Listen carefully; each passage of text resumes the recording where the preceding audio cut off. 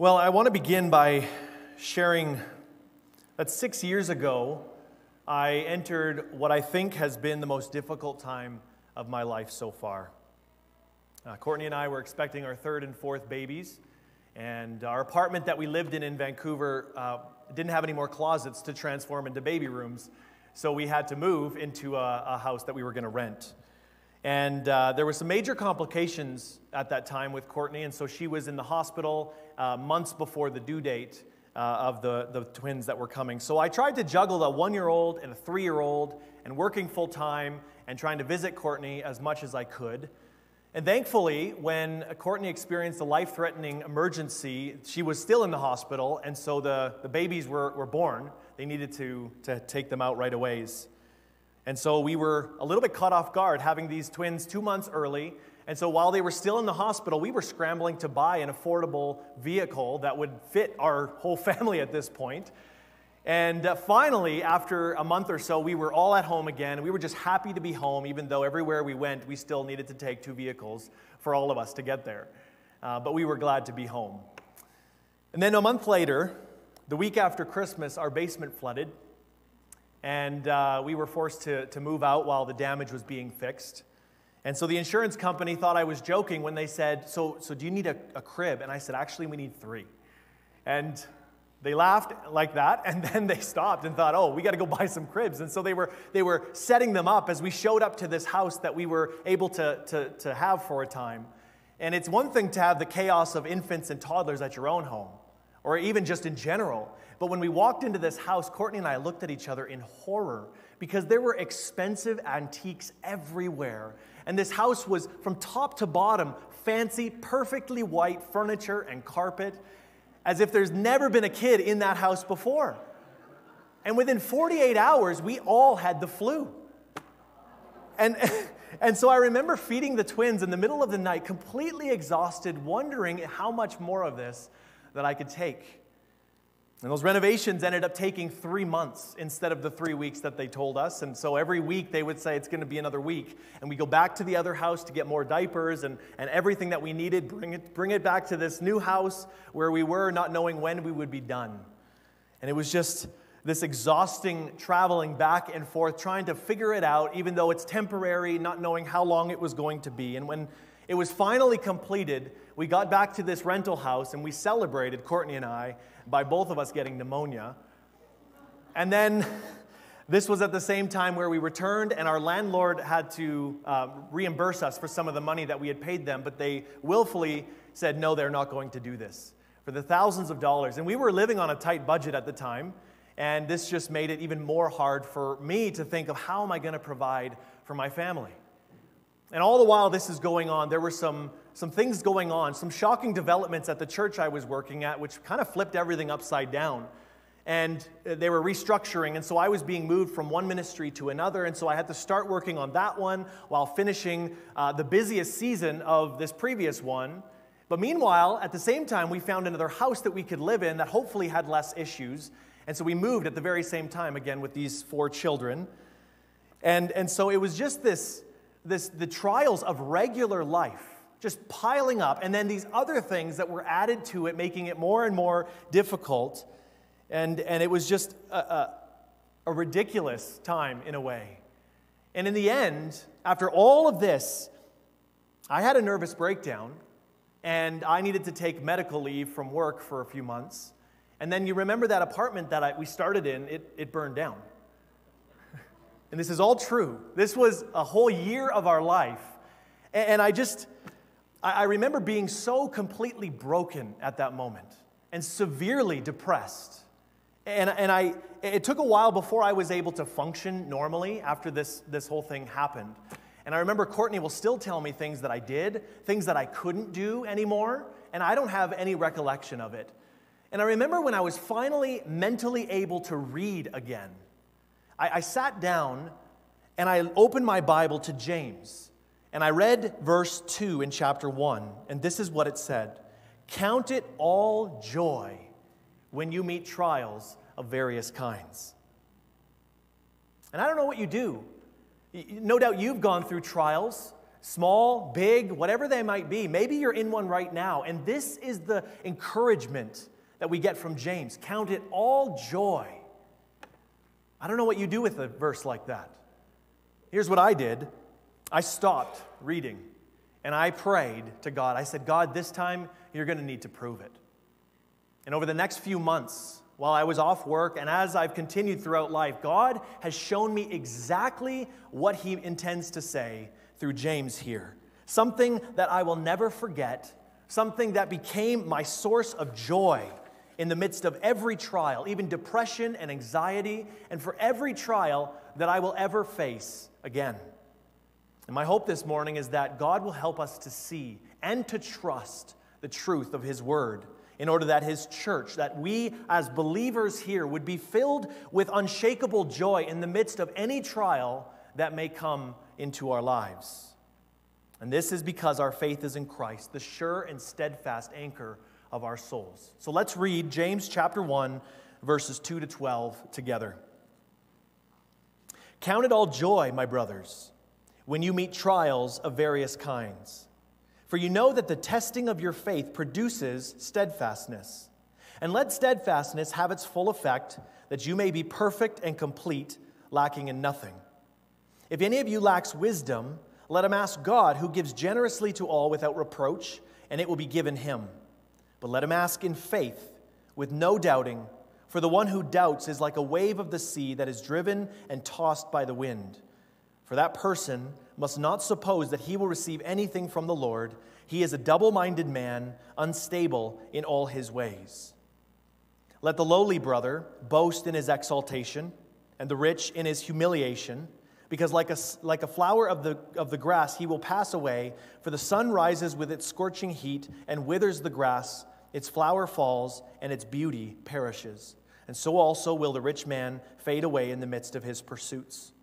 Blessed is the man who remains steadfast under trial, for when he has stood the test, he will receive the crown of life which God has promised to those who love him. So James is, as he writes these words, he's well aware of what the Christians that he's writing to are going through. As we go through this letter, we're going to notice that some of them are orphans, some of them are widows, that they need to take care of them. There is poverty talked about in this letter. Some are being dragged into court. Some are poorly clothed, lacking in daily food. And there was a great famine at this time, or around this time, that we learn about in the book of Acts. And so when they were so poor that when they worked each day, if their employer didn't pay them at the end of that day, they may not have enough money to buy enough food. And it says that some were getting severely sick, and others had even died. And so the vast majority of these Christians that James is writing to are suffering because of persecution that broke out, and they fled Jerusalem, and they had to start their lives over. They're going through these massive trials, and they hadn't gotten very far. And so we read in James, he goes through this introduction very quickly, and he wants to get to the body of his letter, and the first two words in the Greek sentence, they're allowed to move these words wherever they feel like it. Sometimes they put them at the front for emphasis, and the first two words he says to them are all joy. That's what he says to them. And for people that are going through trials of any kind, to hear these words, it might actually sound offensive. It might sound confusing. Like, do you understand what I'm going through? And it could sound unhelpful in the first place. And perhaps this is why Pastor John, in our staff meeting this week, he heard the verses, we read them together, what we were going to preach, and he leans over, and I think he prophesied to Connor, saying, I bet he doesn't get past verse 2. And he might be right. We'll see. Because this is a verse that we're supposed to be joyful in our trials, but that's not easy for us to do. We need to understand what James is really saying. Because when people come into my office and they say that they're struggling with infertility, or they lost their job, or there's some trial that they're going through that they don't know what to do, the first thing I say to them is not count it all joy. And when people share with me that they're walking through a battle with cancer with a family member, or they're just overwhelmed with the trials of life, the responsibilities that they need to go through, or that they're addicted to alcohol or pornography, I don't offer them a high five. This is not normal. And so we need to understand rightly what James is actually saying here in verse 2. And Pastor John may be onto something, but I will get past verse 2, because if you'll notice in verse 2, there is no hope. It tells us what to do, but why should we even do it? We have to go to verse 3 and verse 4. So what I want to do is let James give him a chance. Give him the benefit of the doubt. Let's hear him out and understand what it is that he's actually saying. So he's telling us here in verse 2 that when we meet trials of various kinds, we are to count them all joy. So that's the command that he's giving us. But then he gives his motives, his reasons for this in verse 3. Verse 3 says, "For you know that the testing of your faith is producing steadfastness." So the reason why we can have joy in our trials is because of what it's producing in us. But you look at that word, steadfastness, and unless that's what you want in your life, if you've been thinking today, man, I wish I could be more steadfast, then there's a reason for joy. But it might be a word that we need to understand better. It might be a word that unless we actually want to become more steadfast, we're still disheartened and discouraged by James's response to these trials. Steadfast, another contemporary synonym might be endurance, that we should be endurance, or that at least that's what it's producing in us when our faith is tested. But this is less about the act of enduring and more about the will to endure. That's what James is saying. That when we go through these trials, it's testing our faith and it's building in us the will to endure all these difficulties that may come in our lives. It's what's going on in our minds. That's what he's talking about. So, for example, let's take the worst form of punishment that we can think of, like going for a run. This requires endurance, and even after a few minutes, if we get that far, we're already wanting to give up. I mean, we have so many excuses. This doesn't feel good. I don't feel good. I have a cramp. I would rather do laundry. There are endless reasons why we don't want to run. And yet the endurance that is required isn't so much the physical ability to do it, but what's going on in our minds, that we are being attacked by this doubt, attacked by this temptation to just stop, to give up. And the steadfastness that James is talking about is what helps us stick with it and pushes us one more step and one more step. It's perseverance in the midst of adversity. And we know in this life that there are so many things that come against us, so many things that make our life more difficult. And while every part in this example, and while every part of our body is screaming to stop, steadfastness is that battle to keep going. It's the will to endure. And so if we're honest with ourselves, more than just in running, we would probably be better off being more steadfast as people. In all of life, in our trials, in our temptations, in all of these ways, but it's probably still not at the top of our Christmas list. We'd still want other things more than steadfastness. And so James goes to verse 4, and he says, "Let steadfastness have its full effect, that you may be perfect and complete, lacking in nothing." And now it gets interesting. Because we see here that steadfastness is working in us, if we'll let it, in making us, these are his words, perfect and complete. Is that what we want? I think we're all aiming for that. We would love that. And we need to understand what that even means. But which one of us doesn't want to be perfect and be complete? Both of these words are very similar, but they're distinct in a small way. To be perfect refers to the goal, the purpose, to say you've achieved your purpose. And the word for complete refers to the parts, that all the parts are there. So imagine yourself, you've come home from IKEA, you have a brand new chair, but it's all in pieces. You open the box and you have this picture that you never actually get to. It shows you what it should be like, and then you've got to put it together. And so let's imagine for a moment that one of the chair legs that you had was broken. And so you put it all together, but one of them was broken, and it couldn't actually hold anything up. It would just fall over. In that case, it wouldn't be perfect. It wouldn't achieve its intended purpose. And if one of those pieces was missing, and you put this chair together, it might still work, but it's not complete. And so this is the way that James is using these words. He's saying that you will be complete. You will lack nothing. And you will be perfect. You will do what you've been designed to do. And this is where steadfastness is leading us. And this is how we need to understand where James is taking us. The Bible makes us all aware, every believer, as we read it, that God, by His Holy Spirit, is working on us. None of us are what we are supposed to be. And so God, by His Spirit, is working. And by definition, or rooted in our salvation, is the fact that we're sinful. We're not who God designed us to be. And so God is saving us. He's freeing us from enslavement to sin, and He's transforming us to become like Christ. And so, brothers and sisters, God is at work in you, and this is a good thing. We need this to be happening.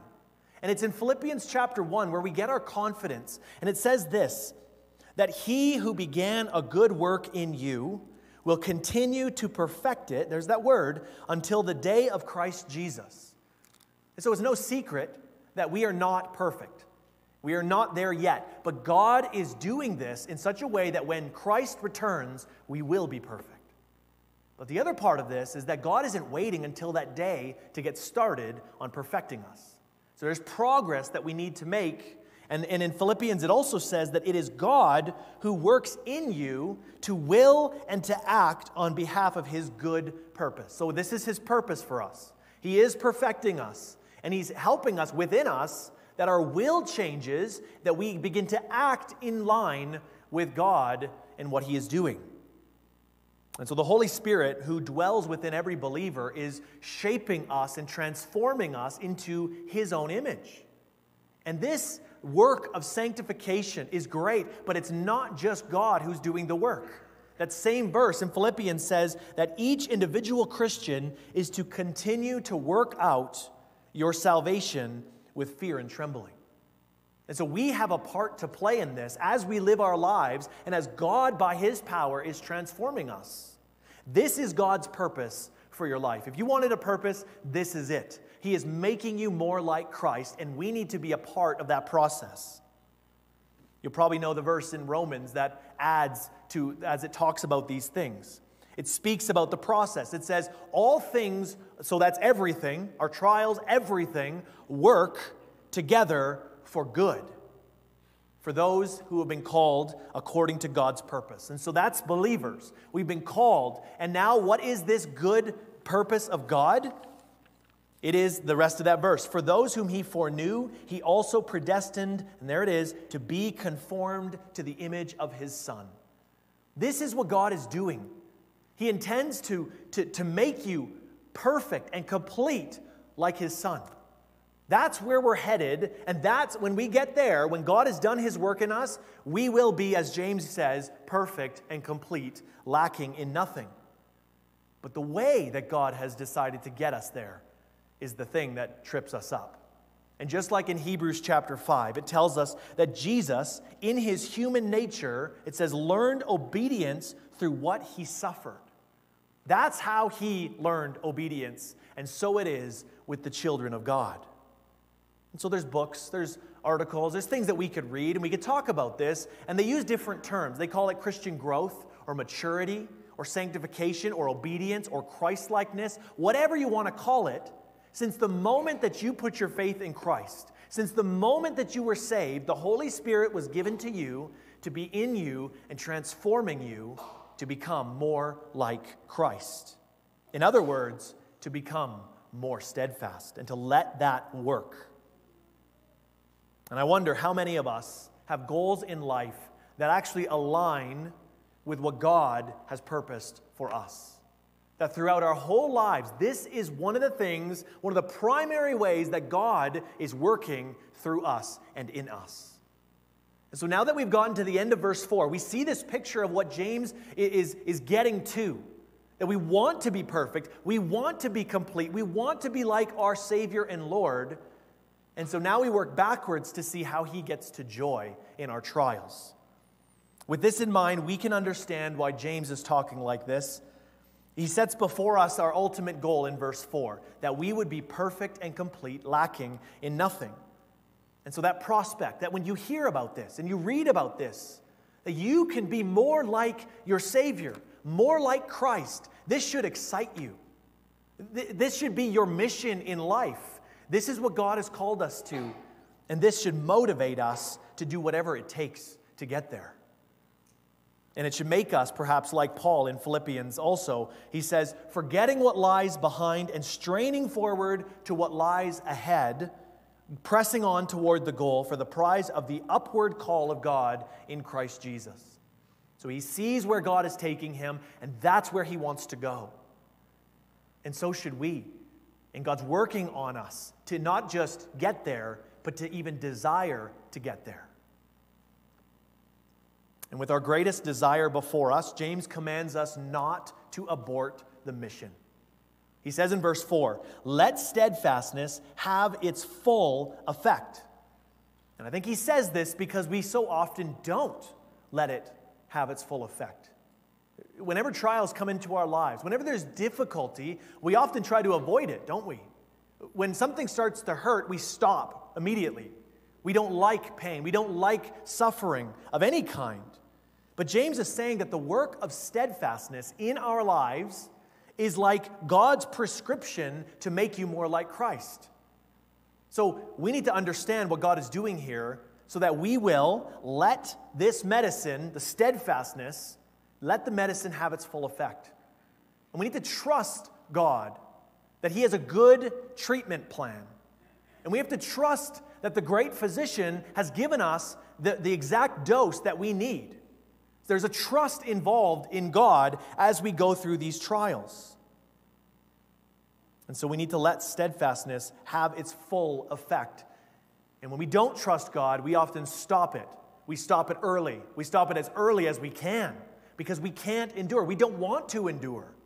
But this is how God is perfecting us. And James reminds us of the desirable benefits, the expected result, in that we would be perfect and complete to where we long to be, where we were created to be, and to lack nothing to be able to carry out that purpose. That's where He's taking us. But will we let steadfastness have its full effect? Now go backwards to verse 3. It tells us where we get steadfastness. So it comes, and then we're supposed to let it work. But where does it come from? It comes from the testing of our faith. The test of faith here is not to find out whether you have faith or not, but to strengthen the faith that you already have. So it's not a litmus test, it's a workout. And what God is doing is He's exercising our faith to grow it, to make it stronger. And so just like when we exercise, the more you push yourself to the edge of what you're capable of, and you push as hard as you can, the stronger you're going to become. But you have to get yourself there. And in the same way, God is like our personal trainer of our faith. And He's pushing us to the edge where we feel like, I don't know if I can trust God here. I don't know if He'll come through for me. And when we do trust Him, we rely on Him and He comes through, our faith in Him grows. And it's strengthened. And the next time a trial comes, we will grow again. But we'll be able to exercise what we've just strengthened. And this is God's process to perfect you and I. This is how God has designed it. We don't get to change the plan on Him. This is what He's doing. The problem is we don't want to let Him do it. And so this really comes down to how much we're going to trust God through this process. Maybe it's helpful to think of an analogy here. When we think about how strong your faith is. Have you ever tried to think about that? Like, what kind of faith do I have? The question is, how steadfast are you? So when trials come into your life, how quickly do you just want to give up and think that, there's nothing good that can come from this? Or how long can you trust that God is good and He's got a good purpose in this, whether I understand it or not? When trials come into your life, how quickly do you think that He's out to get you? Are you thinking that God is, He wouldn't have let this happen, He must be against me? Or maybe He's stopped being faithful to the promises that He's made to bless me. They're over now. How quickly do we despair rather than see this as God being wise and giving us exactly what we need in our lives in this very moment? Whether we understand why suffering and hardship has to come into our lives and we question whether He is still good. How long do you last? And my hope is that over time, what God is doing in this process is that you're lasting longer. And we talked about what steadfastness is. It's that will to endure these things. And you think that the more godly, perhaps the people with more faith are the ones that can go through these trials, not because they're easy, but because they trust God further into them than others. And so if we understand it this way, perhaps the reason why your faith may be weak is because you're not exercising it. Remember, faith isn't just simply wishing that something is true, or just believing, thinking that God is going to come through, and you don't trust him. You just let him do his work, or you think that it's all going to turn out well in the end. No, faith, Hebrews 11 says, it calls it genuine faith, the assurance that you are assured of something, that you have a conviction of something. And so this, when we talk about faith, it's how much confidence you have, not in yourself in this moment, but in God to carry you through this moment. It's not a wish, it is a confidence. And the way that we build this confidence in God is by testing it. That's where these tests of faith come in. It's the exercise. So these are opportunities to grow your faith. And the more you look to God, you're going through the trial, you're trusting, it seems to be okay. You get to the point where you don't think you can trust anymore, and it pushes you further and further. And when you look to God, and he comes through for you, your faith is being strengthened. But we've got to do it. It doesn't just happen. We've got to trust him. And this means that if you don't look to God, if you would rather search the internet for a solution to your problem, or you'd look up the podcast that talks about the same thing that you're going through, and it doesn't point you to the scriptures. Or maybe you ask your friends for advice, but they don't point you to God. They're pointing you elsewhere. Or maybe you just avoid it. Sometimes we do that, and we just escape into our phones and say, I'm not dealing with this. Every time we look away from God, we don't give our faith the chance to grow, to be strengthened. Doesn't mean it's easy, but this is the way that God is doing this. God is perfecting us through steadfastness by testing our faith. And then if we go back one more verse to verse 2, this is what trials are doing. Trials are getting us to perfect us, are getting us to complete us, to be lacking in nothing. And these profitable faith-building exercises are what come about in our trials. So what kind of trials could we expect this from? To build our faith, is it only those that come about because we are followers of Jesus? Does it have to be persecution, or can it be something else? Like what if you get stuck in the snow and you're late for an important meeting? Is our faith tested in something like that? Or what about you're worried about your teenager, that they should be home an hour ago and they're still not here? Is that related to faith somehow? We can go on and on about all these trials, and James would say yes to everything. Yes, anything that comes into your life that makes it more difficult is a test of your faith. And I want to show you how this works. But the way that James talks about it here is he wants us to think about this in broad terms, to think about more trials rather than less trials, or only specific ones. Because he uses words like, when you meet trials of various kinds. He's not pinpointing anything. He's opening it up for us to understand this. In the Greek, if you were to literally read this, it would say something like this: when you stumble into troubles of any color.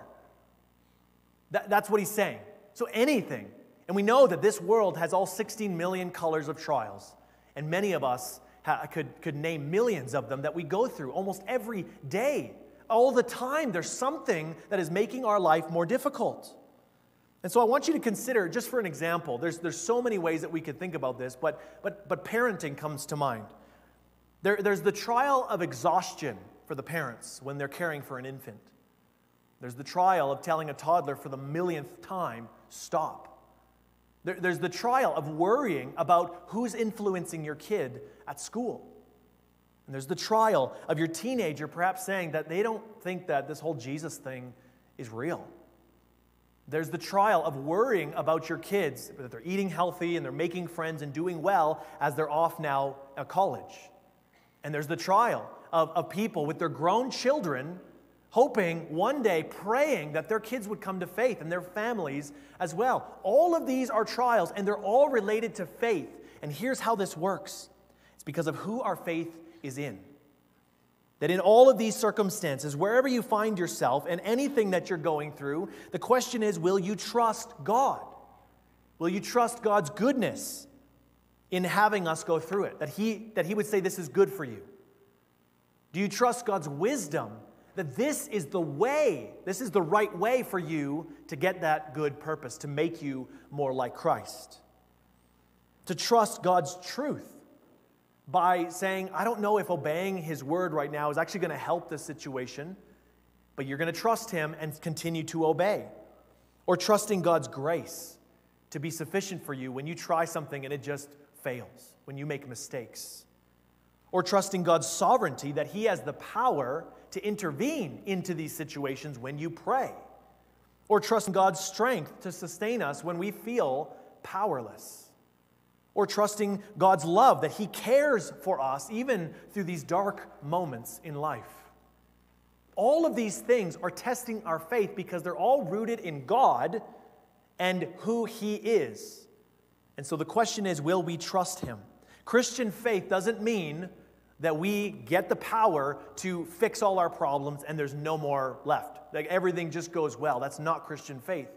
Christian faith, real faith, is that we trust the one who has that power and who will do it according to His promises and His faithfulness. Therefore, your faith, your individual faith, is only as strong as the God that you put your faith in. And James tells us here that every trial we face is going to test it. And the more that you rely on God, the more your assurance of His faithfulness will grow. And the more that grows, the more steadfast you'll become. And the more steadfast you become, the more you're going to allow it to work. You're going to go farther into these trials than the last time. And the more you allow it to work, the closer you're becoming to being just like Christ. This is what God is doing. This is where the joy comes in at meeting the trial, because we know what God is doing. And so when He says, count it all joy, He's not saying that the trial is joy, or the test is joy, or even the steadfastness is the joy. The joy is the fact that God is working to perfect you and complete you, bringing about what you should also want, the ultimate purpose and goal in your life. That you would then now be able to live in a way that is exactly what you have been intended to live for, and that you would lack nothing, possessing everything you need to carry this out.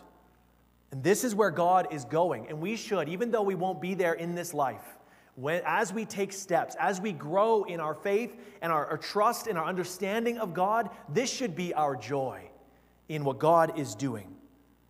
This is why James can say, count it all joy. I know I said earlier that this was the verse that I came to, or these verses, when I was in what I think are my darkest moments in life so far.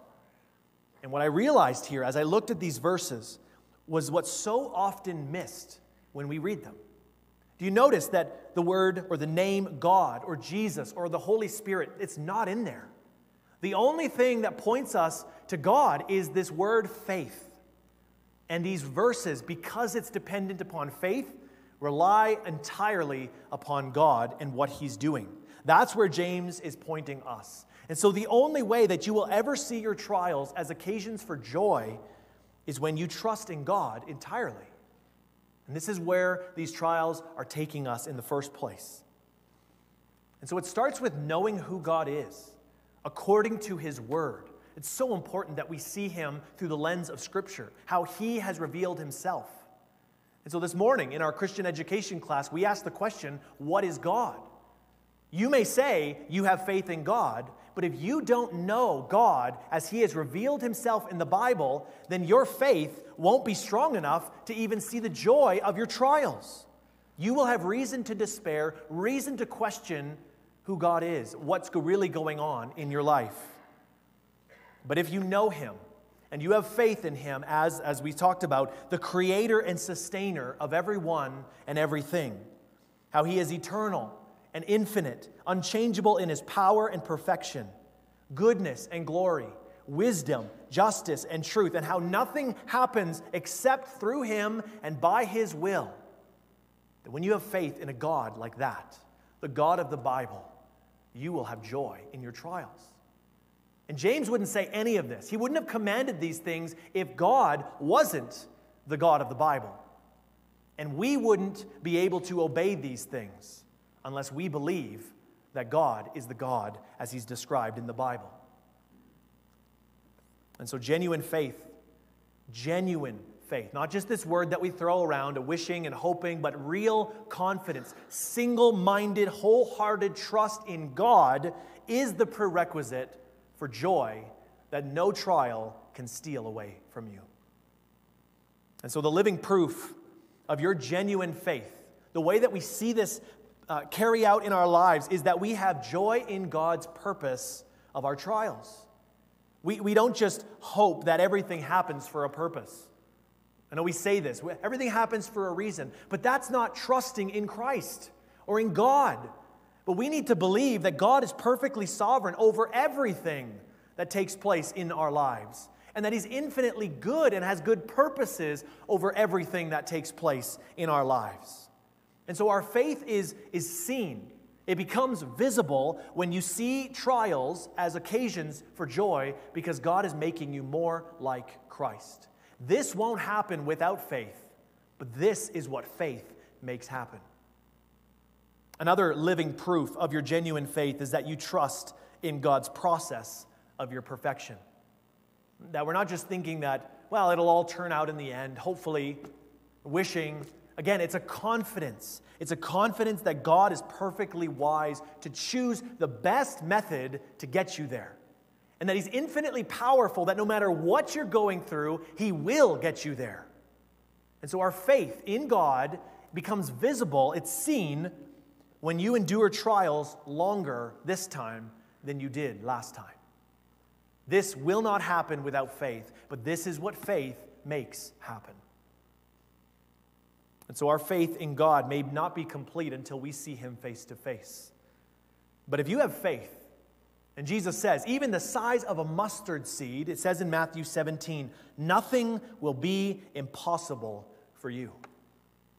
And so just like our salvation, when we have faith to be saved, it's not because it gives us the power to save ourselves. That's impossible.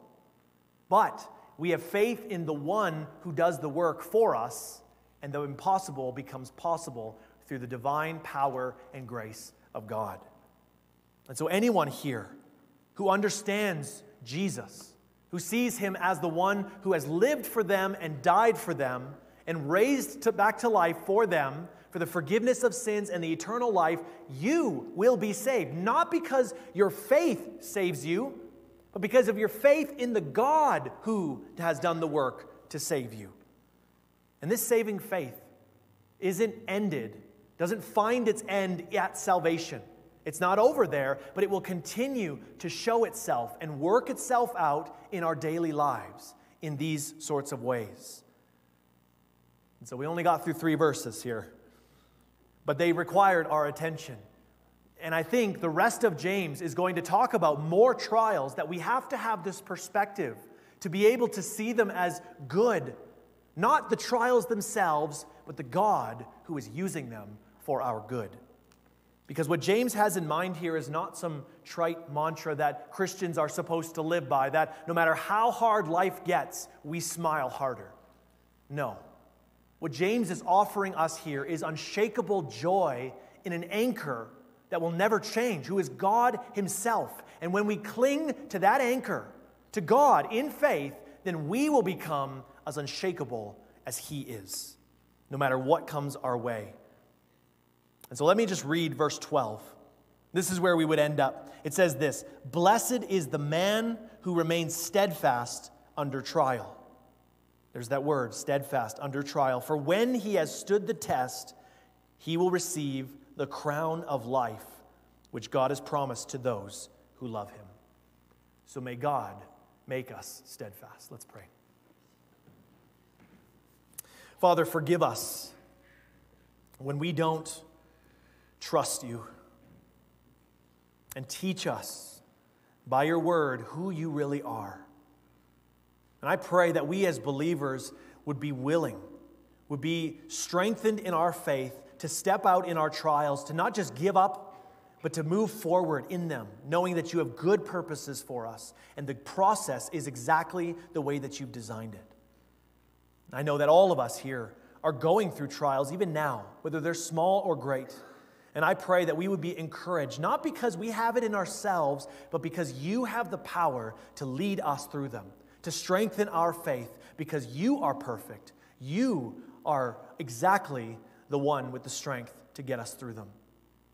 And so I pray that we as your people would not think highly of ourselves, but put our place in submission to you and say, God, I need you. And we need you. And as you continue to come through for us, I pray that we would trust you more and more, and that we would allow these things in our lives, no matter how difficult they may be, with the perspective to see what you are doing and knowing that you have an ultimate grand purpose for us to make us perfect and complete according to your plan. And so I pray, Father, today and in our lives that we would make our faith visible to the watching world, that they would see how our faith in God is not about us, but it is about you. And I pray that you would strengthen our faith today. Make us steadfast, Father, that no matter what this church may go through, these believers in this room would go through, that they would be strengthened to trust you, because you are unchanging in all of your characteristics. And we thank you, Father. Help us. In Jesus' name, amen.